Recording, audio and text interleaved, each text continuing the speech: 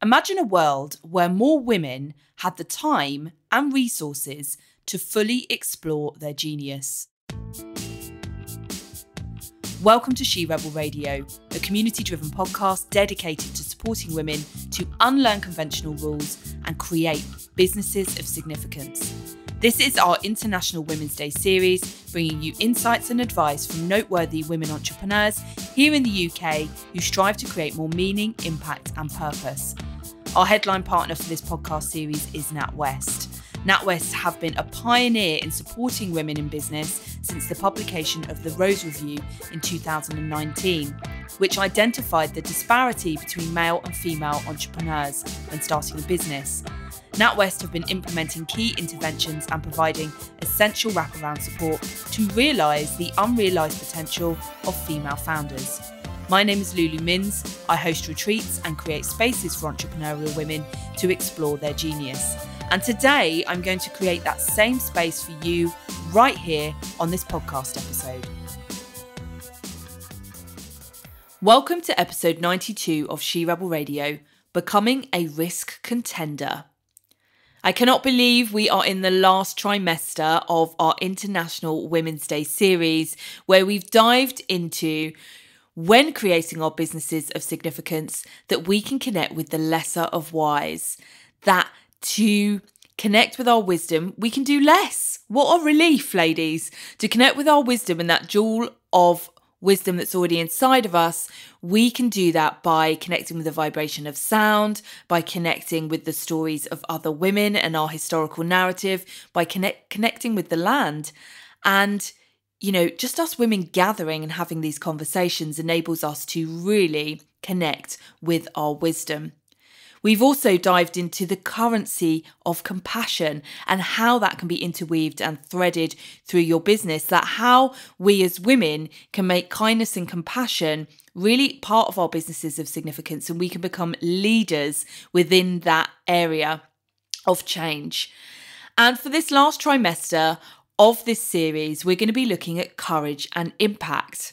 We have got 3 guests coming up for you, including Kelly Newton, who's going to share with us how she got her mum and her and all her friends in their undercrackers for photographs for her business. We're going to hear from Mary Gregory about how we can have the courage to transcend our ego and lead from a more authentic space. And finally, we're going to hear from NatWest with an update of the Rose Review and how they are untapping the potential of female entrepreneurs. Now, for my favourite topic, one of my favourite topics and a real foundation and building piece of She Rebel Radio is how we as women can break conventional rules, how we can become risk contenders and in the arena of business with our businesses of significance. Now, the Rose Review concluded that women are more risk averse to certain areas of business. So for this episode, we're going to be looking at what is being risk averse. Are women really averse to it? And if so, why are we? And what does being a risk contender look like for us as a collective of women? We always ask the collective question. And then for you as an individual. Now, there were so many stories that I could share with you as part of this episode, but I love when I'm preparing and researching and really immersed in the creative process of She Rebel Radio. Whatever book I may read or something that I may watch or a conversation I may have really feeds into the narrative that I'm creating for you on the podcast, creating that space for you to connect with your genius and ask these questions that we don't have time to give that depth that we were talking about and that integration that comes with wisdom. And I watched the 4-part Janet Jackson documentary, and I've always liked Janet Jackson, particularly one of her albums, I think in the 90s, or it might have been the very early noughties, before Nipplegate happened. Who remembers Nipplegate in 2004 when Janet Jackson appeared on the Super Bowl with Justin Timberlake? I've always been, not so much a secret Justin Timberlake fan. I do love Justin Timberlake. I've seen him twice live. He's amazing. But he did issue an apology 2 years ago where he kind of recognised that as a white male in a system of patriarchy and misogyny, that he has got away with certain things throughout his career that the women he's been associated with have not. And I respected him for coming out and saying that, because it wasn't something that he would have recognised as a young white male. It wasn't something that us women really recognised back in 2004. We're talking about 18 years ago. I don't know how 2004 was 18 years ago. What were you doing in 2004? There's a good question for us all to consider. I was a trainee lawyer up in London, I think completing my training contract and doing the legal practice course in London at that time. So I was only in my 20s, and it wasn't even something, because I remember Nipplegate happening. And just to kind of go through that story briefly, I didn't realise the impact that had on Janet Jackson. And that is something that we're going to dive into, because it really interweaves within, what is being risk averse, and if as women we're averse to it, why is that? And it was one of the biggest performances of her career. She was really at the height of her career. It was her performance, not Justin Timberlake's, but he came out, with those collaborations that they do in the Brit Awards here in the UK and for the Super Bowl in America, of two, massive artists who kind of combine their music. And right at the end with his song, I'm trying to remember which one it is. My ringtone is Justin Timberlake. That's how sad I am. With I'm Gonna Get You Naked at the end of this song, there was a wardrobe malfunction, and he meant to rip part of her costume off, but not the full part that exposed her boob, her nipple, on Super Bowl in front of millions of people. They received thousands upon millions of complaints. There was a £500,000 compensation claim. Janet Jackson was kind of fallen from grace, and she's never been invited back on the Super Bowl, and her career took a huge nosedive. I would say so much in terms of watching that documentary. She disappeared after the press were busy talking about it, shredding her to bits. She disappeared and was no longer the massive name that she was and had been, despite the controversy with Michael Jackson and all of those things, and being under his shadow as the more famous one in their family. She disappeared. Until now, she is back, age 53 or 54. She's become a mother at the age of 50. And watching that documentary really, gave me a whole new amplified respect for the things that she'd achieved and the risks that she's taken. And, within a system that isn't designed to support women to do those things at a time, she's been in the public eye from a very young age. But why is this relevant? Because Nipplegate really does indicate so much of why women, if we are averse to risk, why that might be. But before we dive into that, let's look at what is being risk averse. Risk, there's a game, isn't there, Risk, again, which is associated with kind of military strategy, discipline and conflict and conquest. And again, it's quite a masculine male area. So it's interesting, us as women are seen as averse to risk. Maybe it is that we take different types of risk.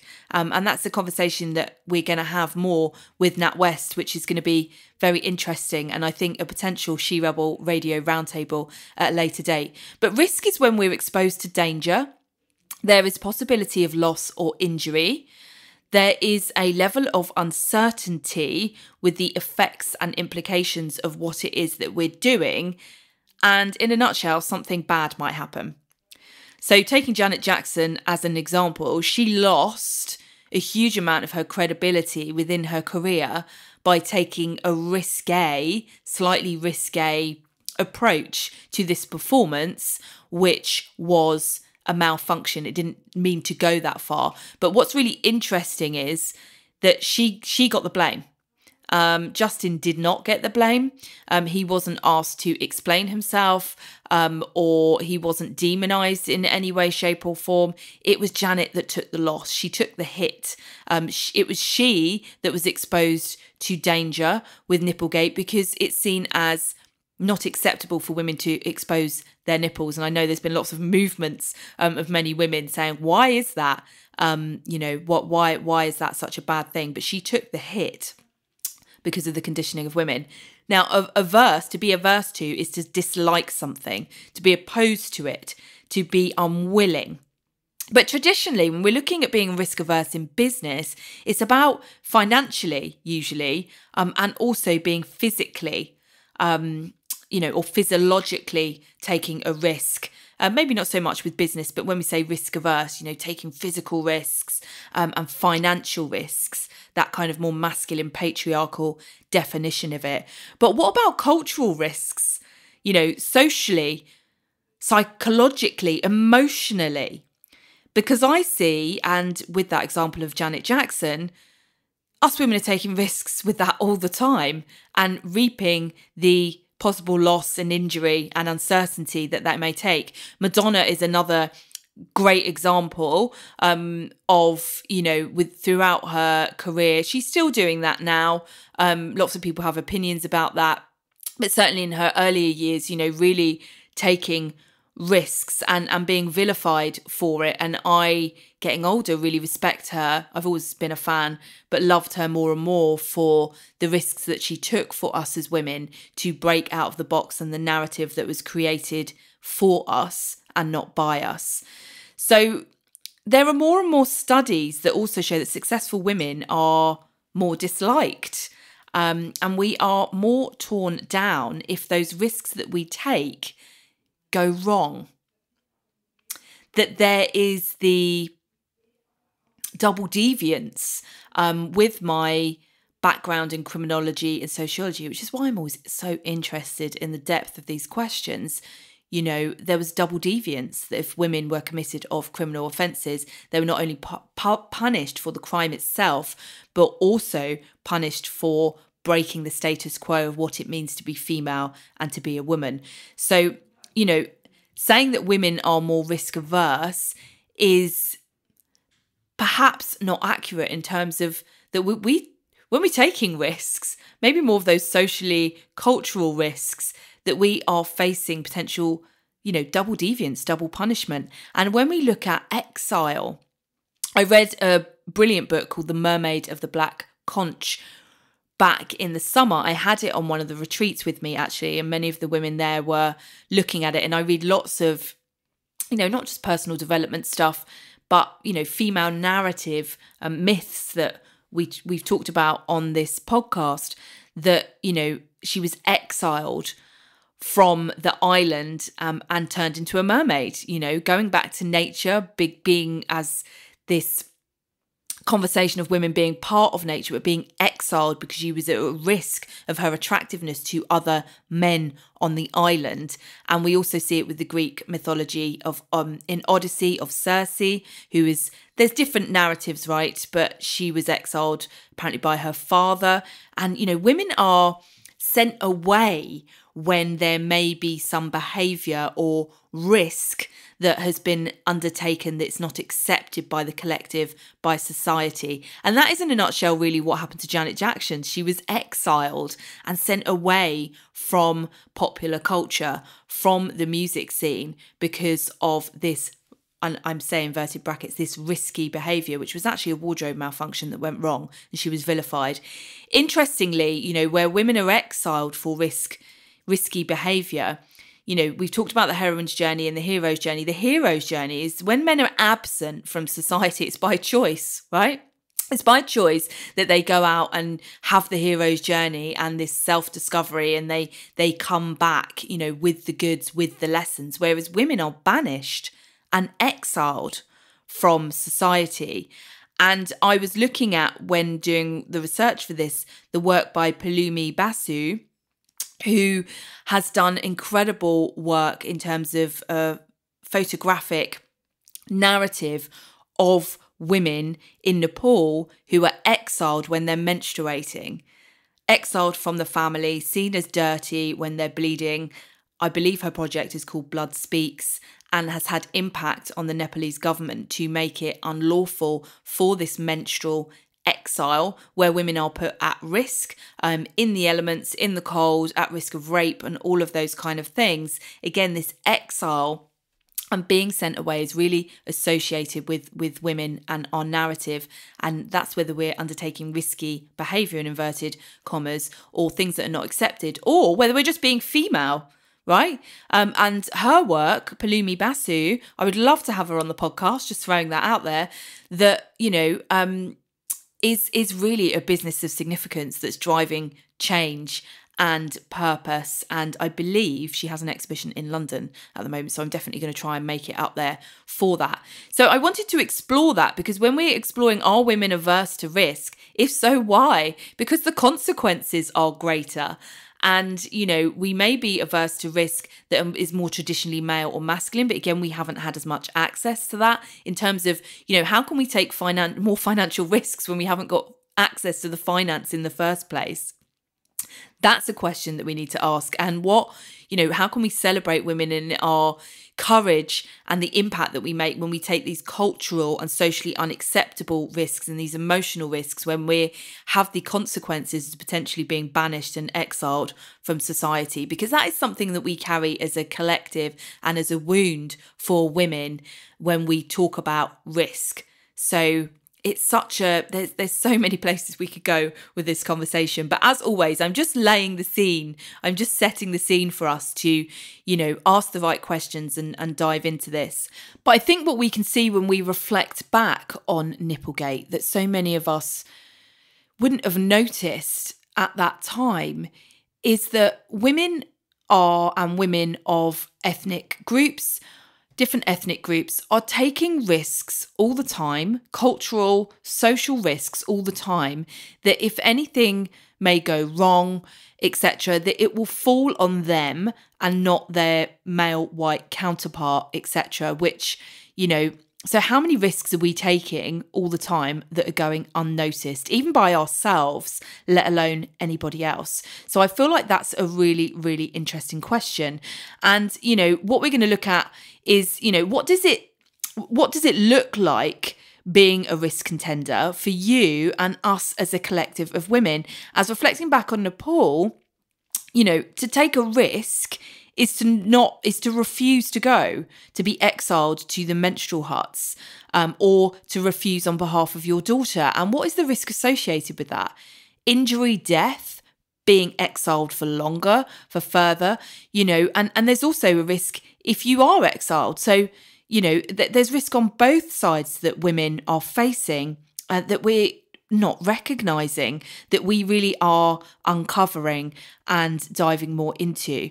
Now, in terms of you and where you're at, in terms of running a business, your business of significance, what risks might that look like for you? It could be that you need to quit your job and go all in. It could be you need to invest in more advertising, marketing. And we heard from Lucy Jeffrey from Bear Kind that she really threw all her money into marketing to see if it would work, and then quit her job at the bank. And, there was a number of risks involved there. It could be that you need to speak up and be visible. It could be that you need to reposition yourself in your business.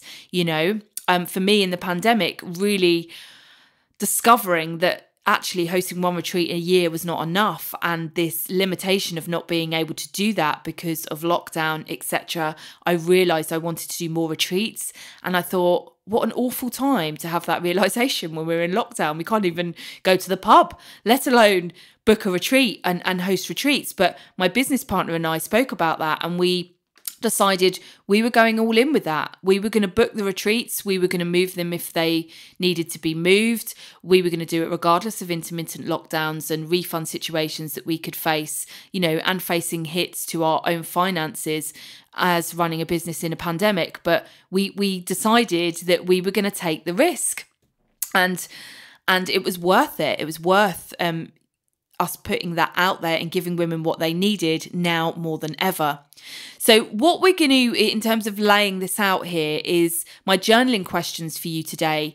And as always, please do feel free to listen to the 3 episodes that we've got coming up, 2 on courage and impact, and then the last one really bringing this whole series together with Nat West. I want to kick off with your journaling questions for this episode. Is firstly, what risks have you undertaken in the last 12 months that you've not recognised? You know, because Janet wasn't celebrated for the risk that she was taken, because we didn't even see or recognise that women are putting themselves in those positions and taking those risks. So reflecting on your journey over the last 12 months, what risks have you undertaken in this last 12 months? It doesn't need to be that they are necessarily financial ones. Then we're going to look at what risks have you been averse to and why. Maybe there are financial risks that you've been averse to, or other risks being visible. Why is that? And when we hear from Mary Gregory in episode 94, which she's going to talk to us about our ego and the defense strategy that we create as kids, as children, and how that cannot be helpful. So when we go deeper with our ego and start to unpick that, we can see how we can be keeping ourselves stuck, because there might be, at a deeper level, a fear of death or exile or failure or whatever it might be. But actually, when you bring that risk up to the surface, it's not really there. So we have to have a narrative with ourselves around that. If I can support you any way with that, please always reach out to me. We have lots of these conversations at our retreats and also our healing and empowerment circles that are coming up for both solstices and equinoxes. That's a bit of a mouthful, because, you know, whilst as women we can receive trauma and disempowerment in the collective in society, we can also find our empowerment and healing within that as well. So, and these are the kind of things that we really dive into and clear the way for. So what risks have you been averse to and why? And if you need support with going deeper with that why, then please do reach out. And thirdly, what would your favourite she-rebel do? Now, I think I definitely recommend the 4-part documentary series with Janet Jackson. I would also recommend you watch her incredible performance at the Super Bowl with Rhythm Nation. She's talking about social justice within that. She's really a woman in her power. She's definitely become one of my, you know, well-respected she-rebels. You know, what would Janet do? So if you're facing something where you're, you know, potentially need to take a risk and there's a reluctance somewhere, what would Janet do? Or one of your other favourite she-rebels. We've talked about Lee Miller. We've had Lee Miller's granddaughter on She-Rebel Radio. And we have talked about Frida Kahlo with Becoming Your Own Muse. You know, they are 2 of my favourite she-rebels and role models that I grew up with, that, you know, when I'm facing something that I need to take a risk on, that I can ask myself, what would Lee do? What would Frida do? What would Janet do? What would Madonna do? So it may be someone you know even. What would they do? And we can really get out our own way when we do that. It's been such an honour to support you for the International Women's Day series. I'm really looking forward to diving into these last 3 episodes. I would love to see you also at a retreat in 2022. Always reach out to me and enjoy the rest of this series. You've been listening to She-Rebel Radio. It's been an honour to support you taking the time to discover more of your genius. And we thank our partners Nat West for supporting this series. Since the publication of the Rose Review, Nat West have been working to deliver real support for women to create their business of significance. From launching the Investing in Women Code to backing $1 billion of female entrepreneurship funding, Nat West are also educating young women through Dream Bigger, inspiring the future generations of female entrepreneurs. From their Business Builder online course to their flagship Accelerator program, NatWest can support you to upskill at your own pace in a way that allows you to stay in control as you start, scale and succeed. Visit www.natwestbusinesshub.com for more. If you'd like to attend a retreat with me, visit luluminns.com and don't forget to join us in furthering the conversation on social media. Just search for NatWest Business or Lulu Minns in Google and on all social media platforms.